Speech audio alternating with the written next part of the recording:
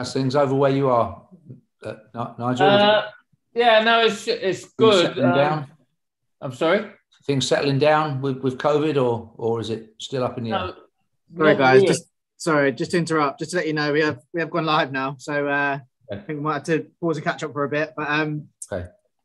Good evening to everyone watching. Happy to be joined again by Danny Macklin, CEO, Nigel Travis, Chairman, Martin Ling, Director of Football, and Kenny Jackett, First Team Manager. We're very taking a lot of your questions in throughout the week. So we'll be putting those to everyone. But to get things started, we'll be handing over to Nigel to introduce tonight. Okay, so good evening, everyone, and welcome to our last catch-up before crowds return and the pre-season.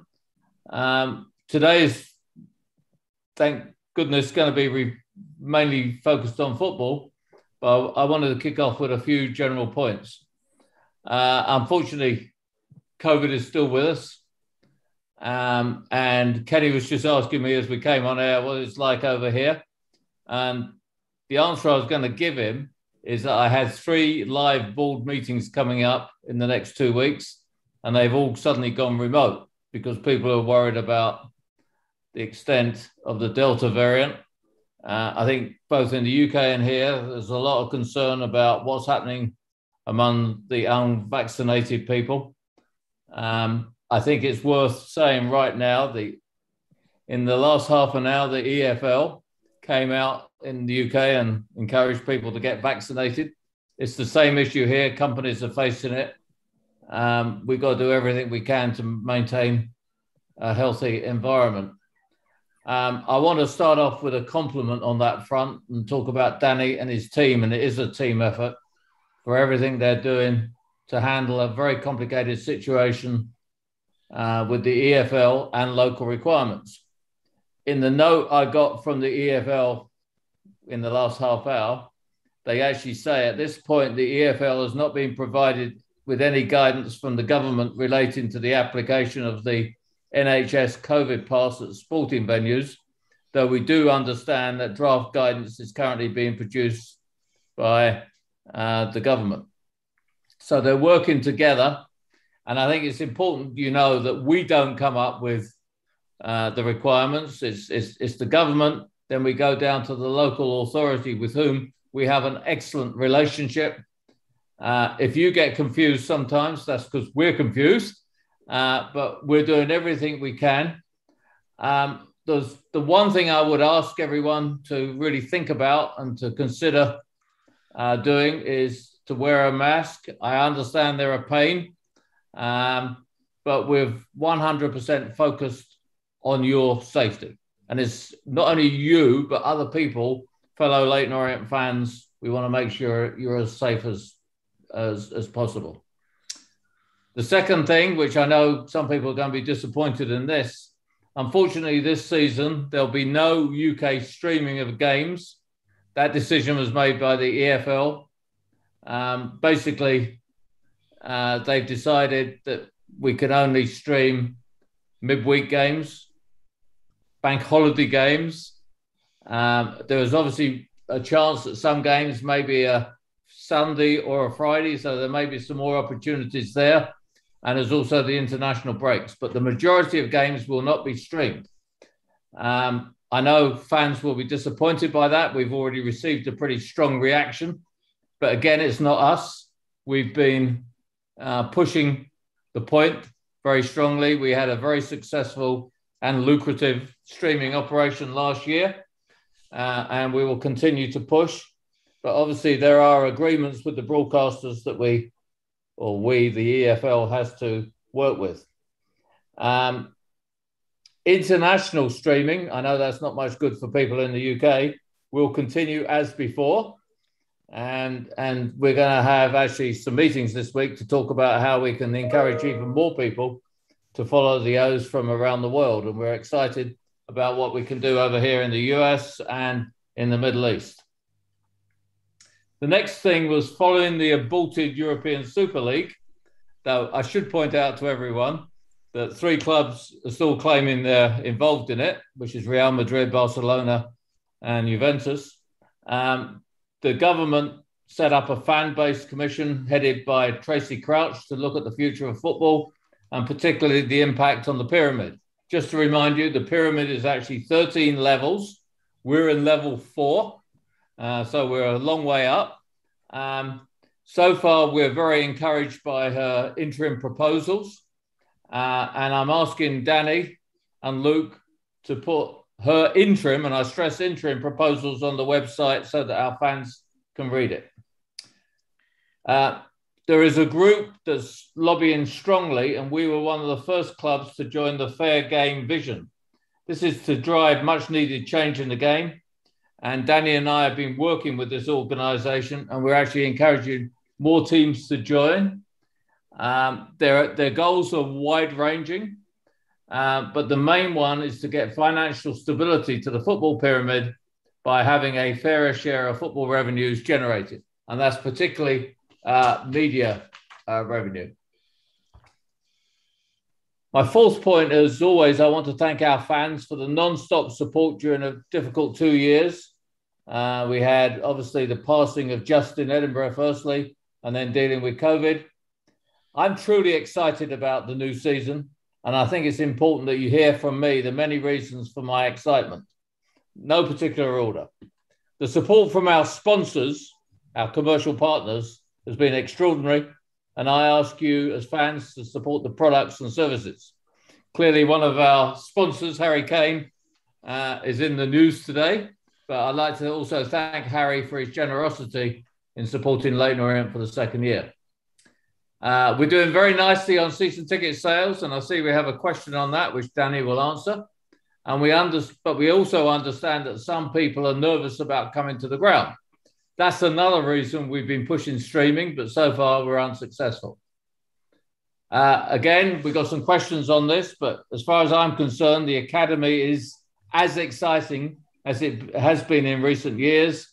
I think you're going to see several products of the academy performing in the first team at some stage this season. We had a meeting a month or two ago to introduce you to our new investors. I think that meeting went very nicely. And it's great to have them on board. And why is it good? Well, yeah, we got some money, but also they've got different ideas and they challenge us to make Leyton Orient even more sustainable. And I would add, even more ambitious for the future. Finally, there's been a lot of changes in our playing staff and our coaching staff, but none was more important than the appointment of Kenny that you're going to hear from today. We're truly excited by his management approach, his experience and many promotions, and we firmly believe that we have chosen the best possible manager to move us forward in the years to come. So with that, Luke, I'm going to pass back to you, and I know you've got some really good questions for us to answer. Yeah, thank you, Nigel. I said we had loads of questions in ahead of tonight, so obviously they're not all going to get answered, but I try to take a fair representation across all the categories. So to get started, I think this is one for probably Martin and Kenny. Someone's asked, is in 8 players in so far, including the loan, is that our business done, or are we still looking to add 1 or 2 more? Go on, Mark. Yeah, no, the business is not done, but I feel that there's 1 or 2 more that may be added, but after conversations with Kenny, we have decided that we will look towards the back end of August rather than the current time. So we feel we're comfortable at the moment. I think the reason behind that would be a position might develop where we feel we need another body. So we're actively got a finger on the pulse in terms of another 1 or 2 extra people coming to join the club. So that's how I see it. Ken, do you want to? Yeah, sorry, similar, similar really. I wouldn't anticipate anybody coming in before we kick off on Saturday. I'm confident that from last Saturday we have players back, and then after that players soon to be coming back as well. So you know, it's as we stand at the moment, you know, quite a healthy squad coming through pre-season and looking forward to the start of the year. I do think at the moment we should start with the squad that we have and then assess it when our standard and our level starts. Thanks, Kenny. To follow that with the second question, and I guess kind of follows on from what you were saying there, but the question is, given how long it took Bolton's squad to gel last season, are you at all worried that it will take time for the squad to gel? I'm not, no. I mean, I don't think so. I think Bolton went through many challenges on and off the pitch, and as you say, pulled it together very well. I don't think those challenges are quite there for Orient, and although there's been a high number of players turned over, and obviously, myself and Joe Gallen coming in, my assessment in the pre-season games and in the training is that we have gelled pretty well, and as I said, the off-field impression that I have is one of stability, which took Bolton a little while to achieve. Yeah, thanks, Kenny. We'll stick with you for now, Kenny, if that's okay. And a couple of the questions have been around the front line of Orient, and the question here, I'll read it out as it's written, saying, looking back over the last 4 seasons in League Two, only one team has been promoted where their top goal scorer scored less than 10 goals, which was last year with Cheltenham and Alfie May. Is there a concern at all that there's a lack of goals in our forward line?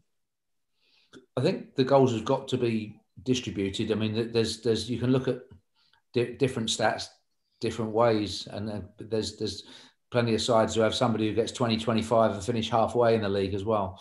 But I do want to distribute the goals, definitely. I do feel as well that there's a number of players that have really got to step up to the plate, and we're going to work hard with them. But I like players on the way up, and I do like players that have a lot to prove. And sometimes then that means taking players that their record up to now isn't necessarily fantastic, if you like. But I feel we have really good hunger and desire, which is a big thing. I want to distribute the goals. Scoring enough goals is a big thing. And then, when you are looking at someone like Paul Smith dropping down to League Two, then, I would have very high hopes for him. For example, if you like, right across the front line, there's 2 23-year-old centre forwards that are just coming in Drinnan, and then obviously Harry Smith at 26, and that they can improve as well. And the reason that that we've taken them is that I do think they're on the upward curve and can improve that.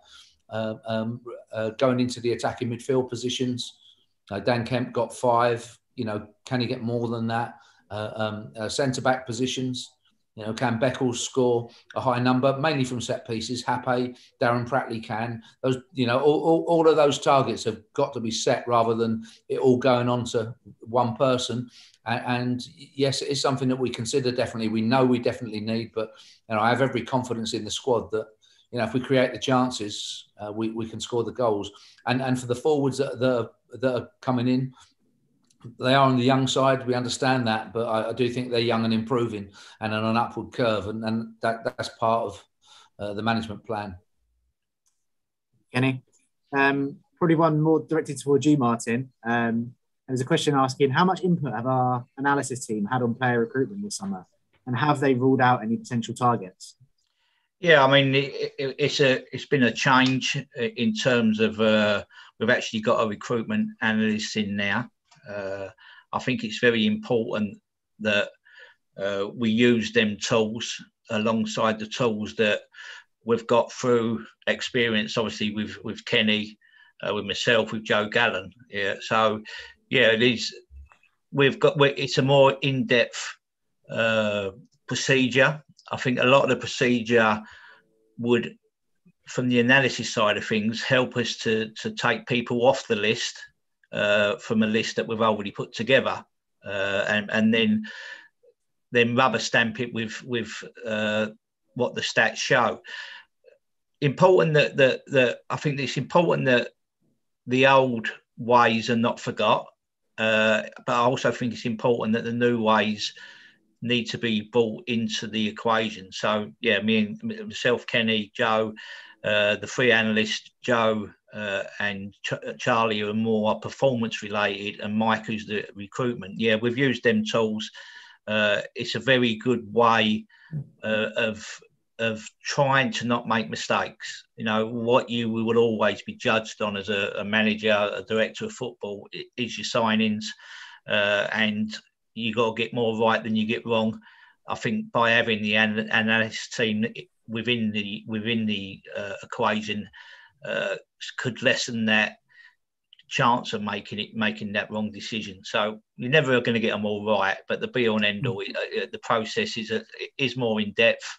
But as you say, there's a lot of experience with Kenny, with myself, with Joe, that goes alongside them and analytics. But they've told us that they feel that people that we've maybe had on our long list wouldn't be the answer. So we then move on to the players that maintain themselves on the list. So yeah, the process is good. You know, it's different, it's newer, but it's a process that we're enjoying doing. Thank you, Martin. And sticking with that kind of squad building theme, and another one for you, Kenny, is: has the quality of the younger players surprised you, and has this forced you to reassess your squad building plans? I think in reference, this is to the likes of Shadoji, Jaden Sweeney, and Dan Nkrumah has also been involved. Yeah, I do think, though, that, you know, youth policy is important. And if there's players there that you do see, I do think you should encourage them. You get enthusiasm out of those, and just a blend of, let's say, experienced youth produces a winning atmosphere, I think.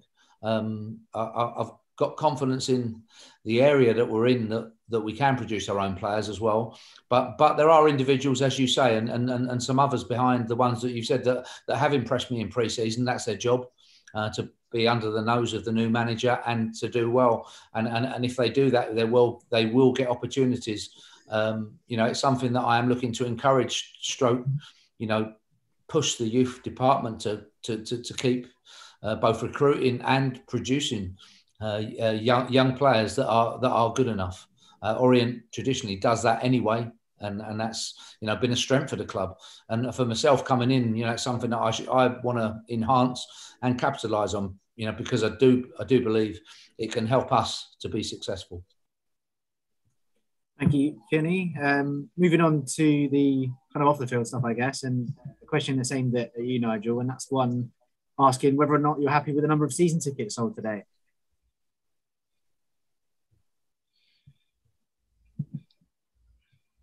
So, Luke, I'm going to come back in. I've got an unstable connection. Oh, no worries. Well, maybe we can start with that one, Danny, if you want to give us a bit of background on how many we've sold so far and how that compares to previous seasons. Yeah, thank you. Thank you, everyone, dialing in. We're at 3,820 odd at the time of speaking. We set an internal target of 3,850. So we're obviously going to eclipse that. And I think we're going to eclipse the revised 4,000 target that we've had now for a couple of months. That support is absolutely phenomenal. It's phenomenal to be able to match that to when we appointed Kenny, to when key players were either brought in or renewed. You could see, like, when Bigaroo came in, when Pratley was signed, you can almost plot that on the map, which makes quite interesting reading. But yeah, the support's been fantastic. We had 4,300 in this season before COVID struck us, and yeah, it'd be amazing to get back to that. That might be a stretch too far, but that'll be the ambition that we'll aim for once we've gone past the 4,000 mark. Danny, I think while we wait for Nigel to join again, if we go back to Kenny. And Kenny, another one of the questions was, I wanted to know what is your knowledge of our players before you joined the club? Yeah, I'd watched a lot of League Two and the back end of last season, or second half at least last season. But in recent seasons, I've been in League One, and before that, the Championship. What I do find as well is there's a lot of Championship football just generally on TV. So coming, let's say, after Christmas of this year, my knowledge of League One and the Championship was very good. I needed to brush up on League Two, and I did that and was doing that, you know, before the Orient situation came up, and I'd seen Orient, you know, a number of times.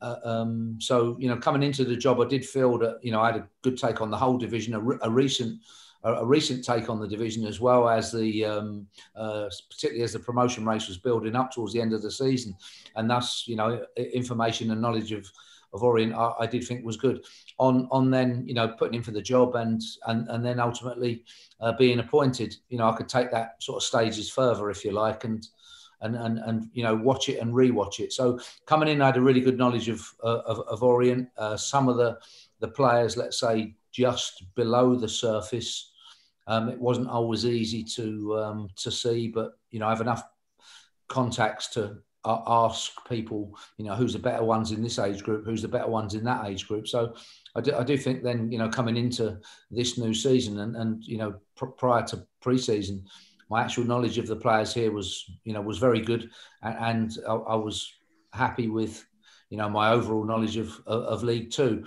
and where our players and the players that are coming into it stand in that, and ultimately where the new group can do well and hold their own and hopefully go on to be successful. Yeah, and I'd probably just follow this up with another question about obviously it's only a few months into the role, but someone had asked, how does Orient stack up across kind of all the outlets compared to the other clubs you manage in the same kind of time frame?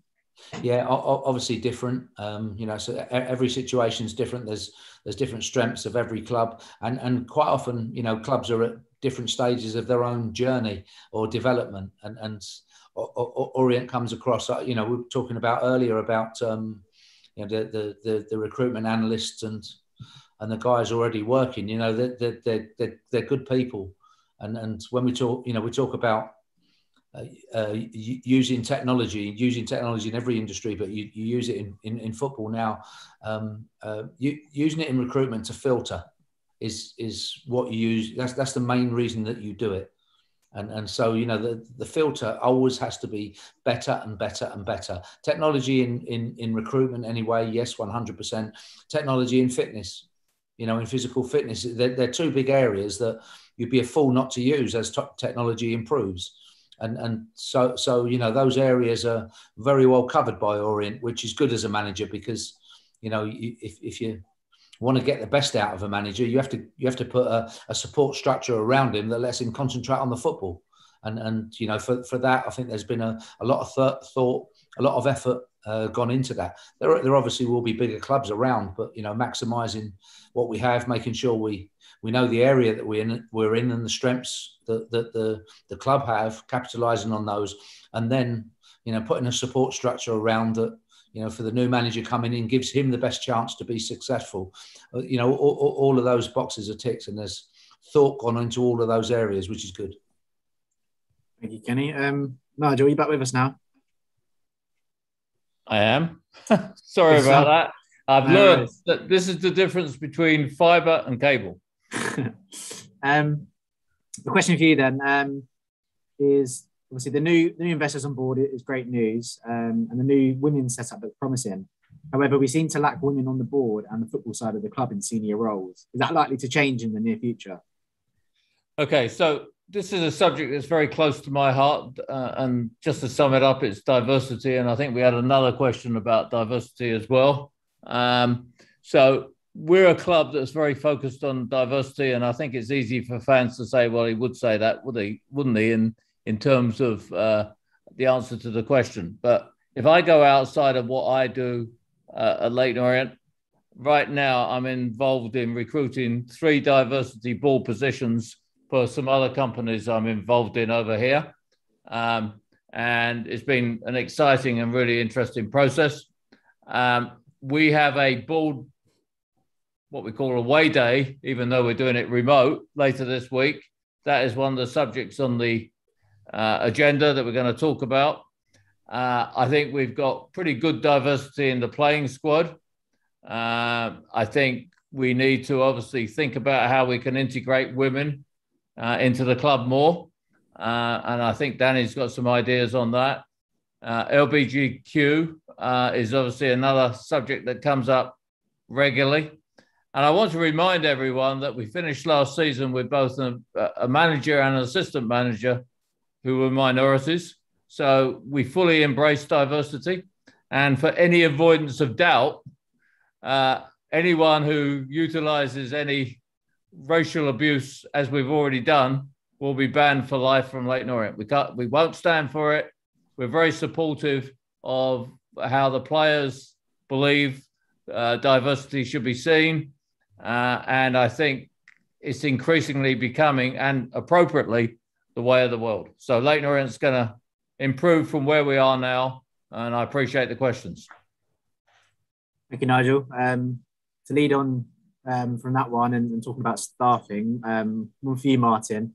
The question is, do we have our backroom team in place now? And has Matt Harrold's role changed at all? And is Steve Foster still at the club as head scout? Yeah, we are fully set at first team level now in terms of staff. Matt Harrold's role hasn't changed. The only difference was Matt couldn't really do his role last year as development coach because there wasn't really games that we could have for the development team. It was good to see Matt and Brian Sarr take the team over at Dulwich Hamlet last Tuesday. So no, Matt's role's not changed. Steve Foster is still with the club.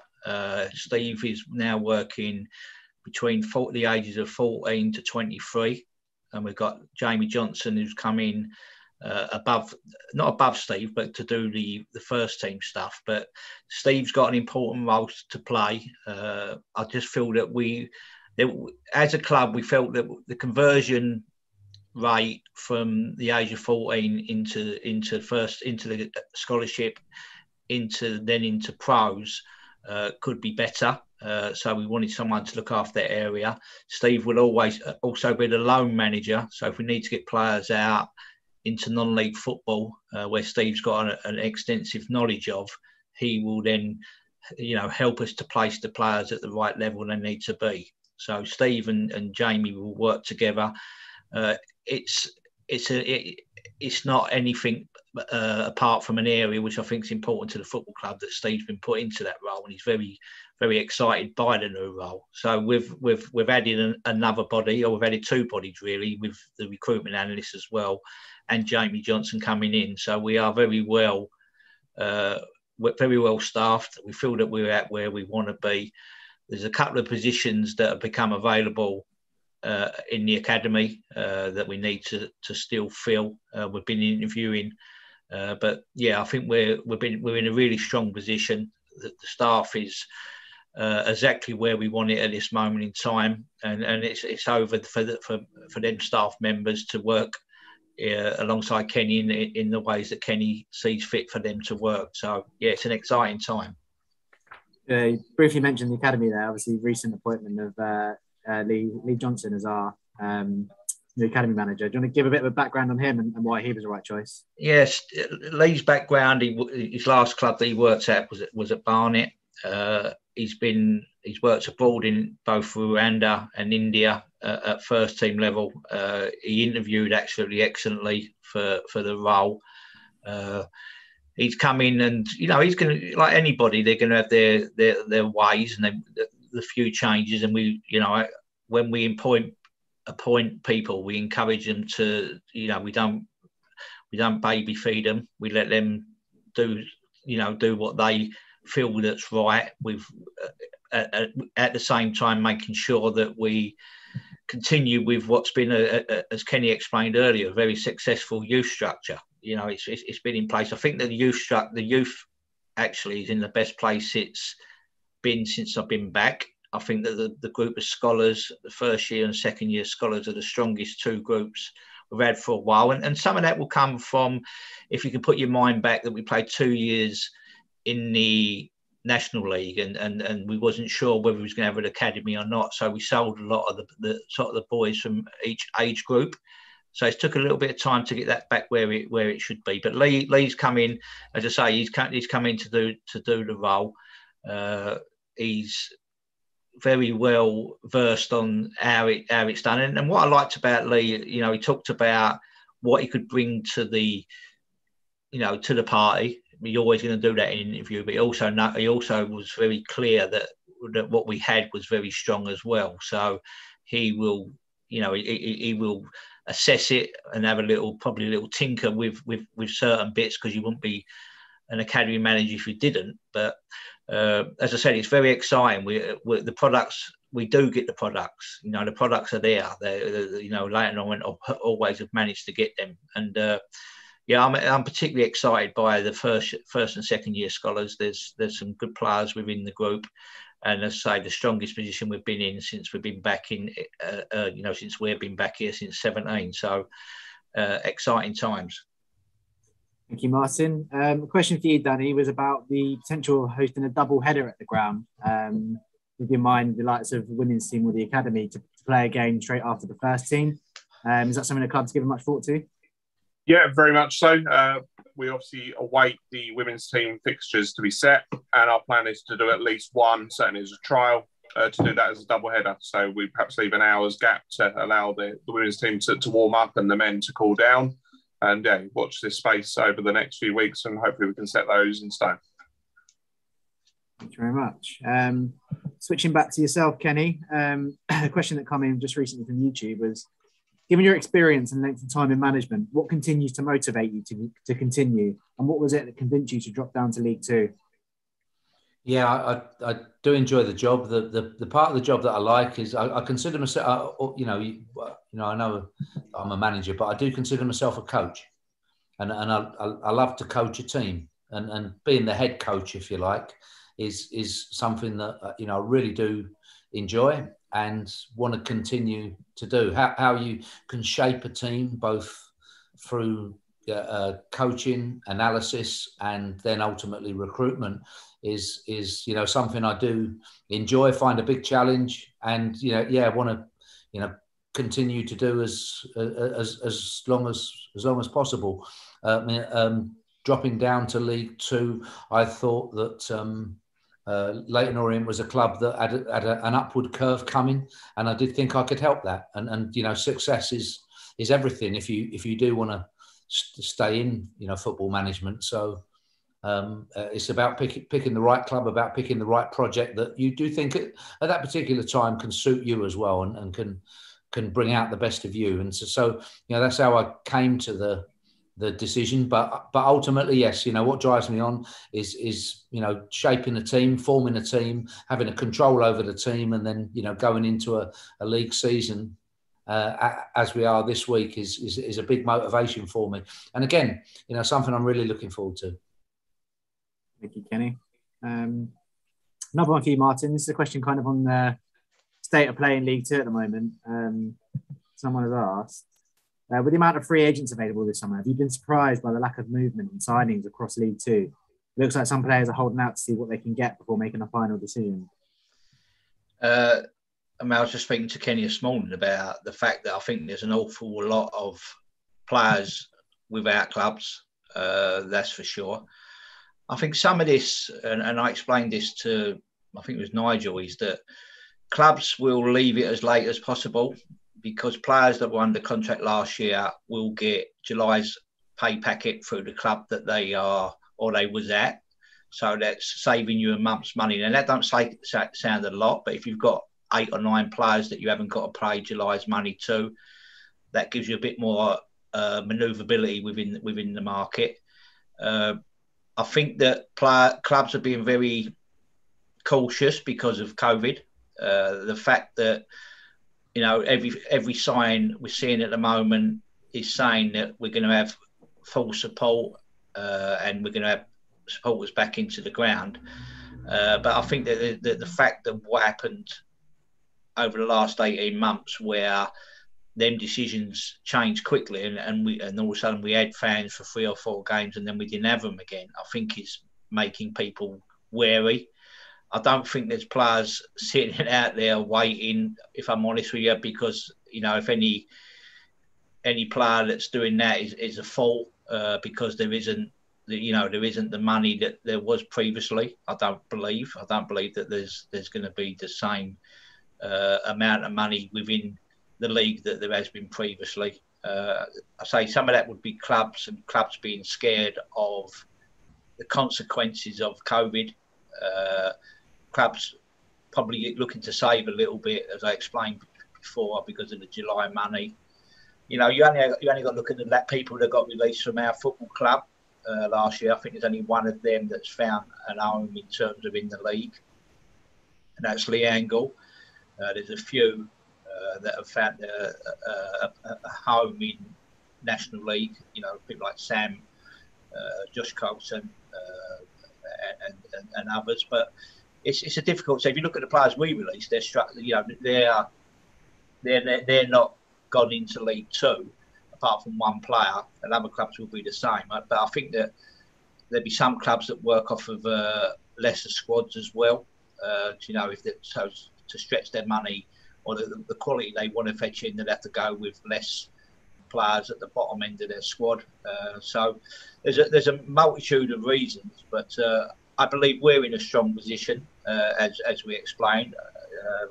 We've also explained that the possibility of fetching a couple more in towards the back end of August, which is great. I think we're one of the clubs that's in a very good state of play compared to with some others that you see.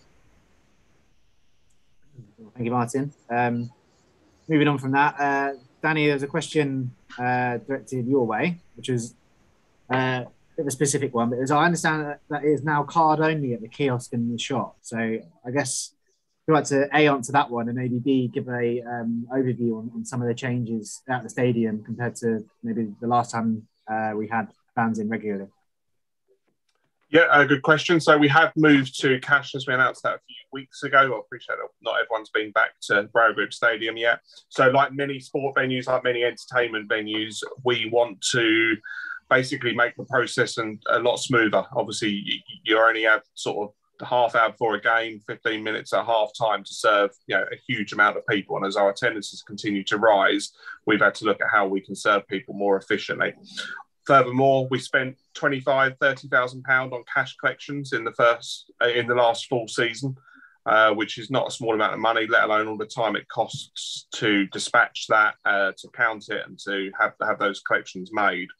So that and the hygiene that's involved is clearly a lot cleaner just to hand over and do a contactless payment, which is up to £45 and soon to be up to £100. So we think there will be a very small number of people that perhaps don't have a bank card, but so far we've only counted 2 fans that have gone into that camp, so to speak. So it is a bit of a change, but hopefully it's one that all fans will understand why we've made that. Yeah, and obviously earlier last week, I should say, we issued the supporter code of conduct. Is there any other kind of elements on that you'd kind of want to draw people's attention to ahead of coming back? Yeah, we want to provide people with as much reassurance as we possibly can. As Nigel, I think, said at the top of it, we encourage everyone where possible to wear masks, certainly when they're sort of moving in between the concession areas and between the concourse, A, for their own safety, and B, for the safety of their fellow spectators. So we just ask people to do that. And probably more important than anything, if anyone's displaying any symptoms, simply stay away. And basically use common sense, and hopefully we can get back to doing what we love of cheering on goals come 3 o'clock on a Saturday. And those days are very, very close now. Thank you. Probably one to look to conclude on. So Nigel, if you're with us.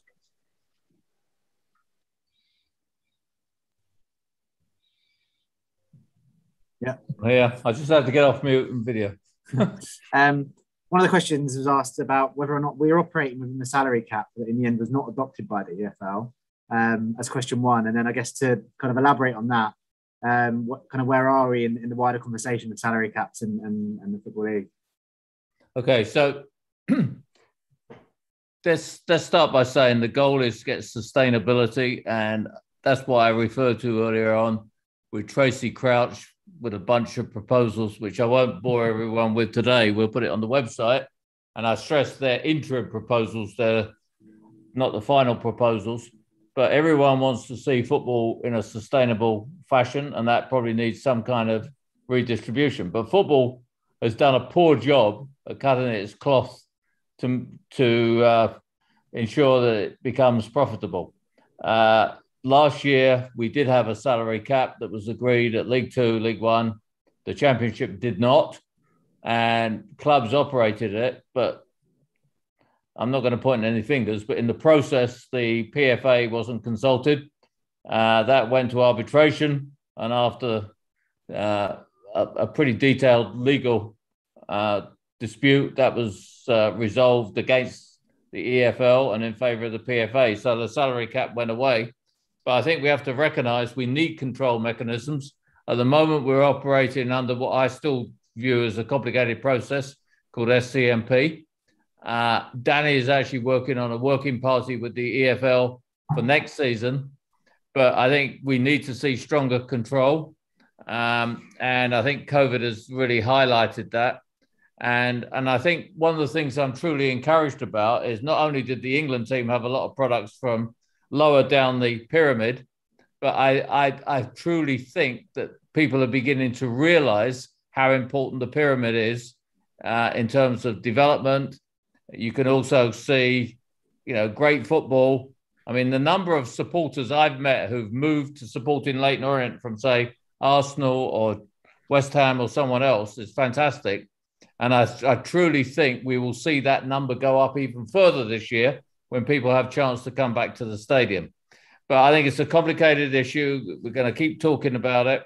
But in the meantime, I think we have to stay focused on Leyton Orient. And I can assure all the fans who ever doubt that we do this, we're very keen to support Kenny and Martin with what they're doing. We're not going to be stupid. We're not going to, overspend ridiculously. But we've worked together and had, just for the record, 0 disputes about money over what we're going to spend this pre-season. But we do want to be successful. We're ambitious. And as I said at the start, I think some of our new investors have made us think we can go further than we originally thought as the original board.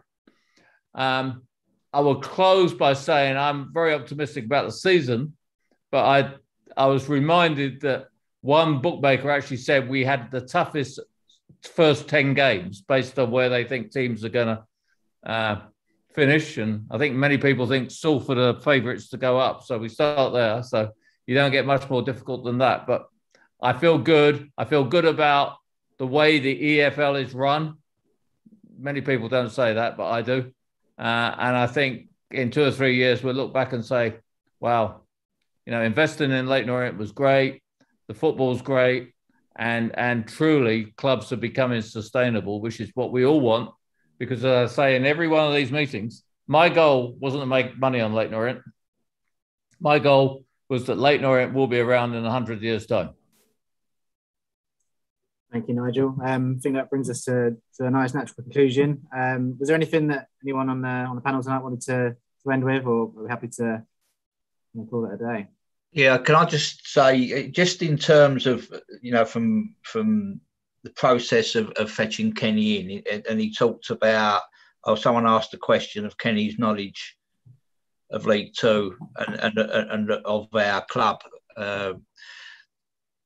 People that don't know, the process that the club go through is that we have an initial meeting of, which is a coffee with probably 7 or 8 people. But Kenny was my first meeting. As I was driving to the meeting, I don't want to embarrass Kenny, but I just thought that probably I'm not sure we got a chance of getting Kenny. But when I went for the meeting, his actual knowledge on League Two to start with, but on our own players was phenomenal. I remember coming out of the meeting and speaking to Nigel and saying it was quite amazing the information that Kenny was feeding back to me. Obviously, we still had to go through a process, and we had to show Kenny our good side. And I think that Kenny mentioned the word growth, and I think that's a good point, because we've had 4 years of getting from coming in from the previous debacle that was previous to us, and then building it to where we are. But we do feel, along with Kenny, that we've got another growth spurt in us, and it's very exciting times, and it's just amazing that sometimes Kenny told me something about our players that I didn't quite notice myself, which was interesting. The fact that I watched them for 4 years or sometimes all that season. So yeah, same as Nigel, I'm very excited. I feel we're in a great position. There's been a lot of change, but I think all the changes have been for the better. And bring on Saturday, as they say. We've done a lot of pre-season games, and I have my little giggle with people that I've had enough of them by now, because you can watch so many, but you want the real thing. So I'm really looking forward to Salford on Saturday. And just for myself, Luke, just on behalf of the players, the staff, and I'm sure the board, thank you all for your support, and we'll be doing everything we can inside the club to offer a product that's both appealing and most importantly successful. So thank you very much for your support. Thanks, Kenny. I guess just to end it then, a little note to say that tickets for Salford away went on general sale today. So they're available from the ticket office this week. I believe we'll have news on the QPR League Cup fixture as well. Hoping for news on that tomorrow. And then beyond that, our first couple of home fixtures are on sale now. So all the information is on our website. So head there if you wanted to read a bit more. But for now, thanks.